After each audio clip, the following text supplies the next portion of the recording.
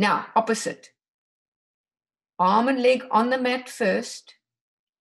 Pull in your marbles, 1, 2, 3, so you don't round, huh? And now lift everything up. So you've still got the elongation, but you're pulling those 3 elevators right up into the pelvis. And bring it down and let everything relax. Relax, let it go. Good. And again, now a little more difficult. Pull your marbles in and up, all of them. Lengthen the right arm and the left leg and lift them straight away. Hold it there. Breathe in. Keep your marbles up. Breathe out. Breathe in. Breathe out. Bring it down. Relax completely.